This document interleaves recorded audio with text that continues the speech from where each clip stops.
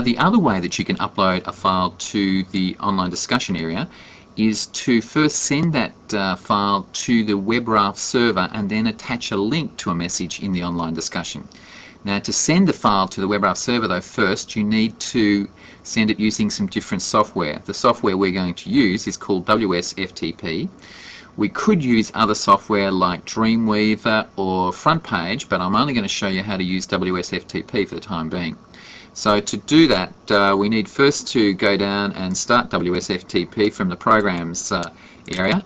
And if you want to, you can get wsftp from the company Ipswich, which is just ipswich.com. You can download a free light version, wsftp LE, from the ipswich.com environment. But what we're doing, though, is uploading to a new area, not to Ipswich.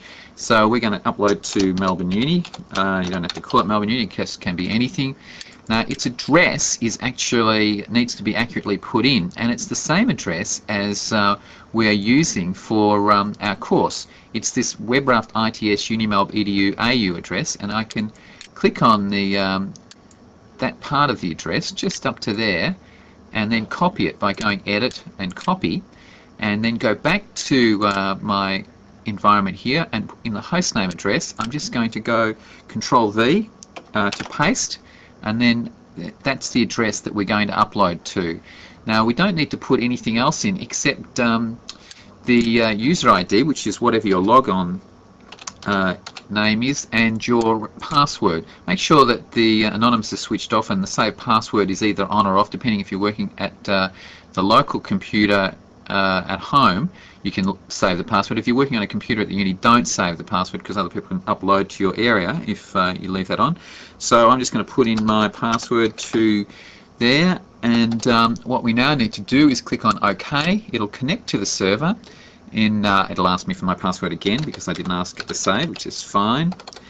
And click on OK. Now you'll notice that it's now gone into this window, which has given us a whole stack of subfolders, many of which we don't need to look at, but we've got to find one which has got the course's number.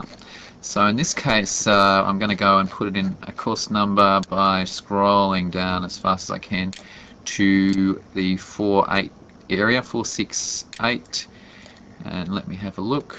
I just click into this folder, and the area that you're going to upload to is the students folder inside there, and then you're going to upload to your student ID again.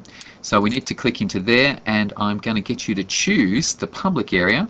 The other area, which is PROT, is a protected area that you can also upload to, but it only allows you to upload files that you can access and nobody else can. In the pub area, you can upload a file to this area, and anybody in the world can access it. Now, on the other side of the screen is where the local files are.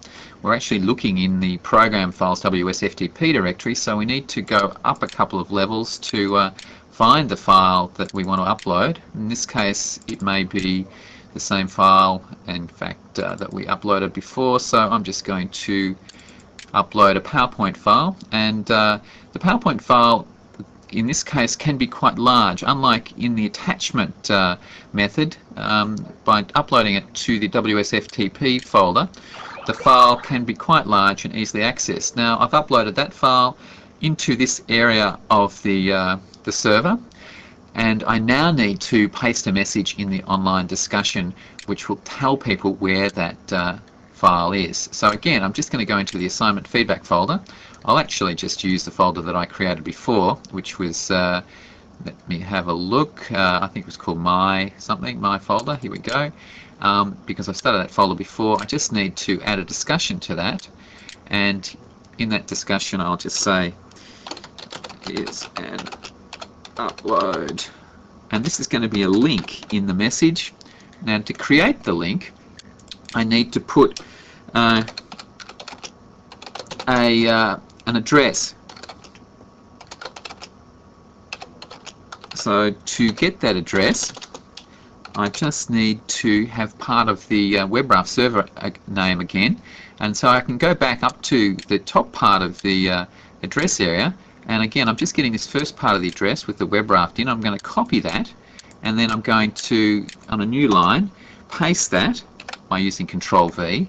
The last part of the address, though, is in the area that we were in before in the wsftp software, and it's this whole address here.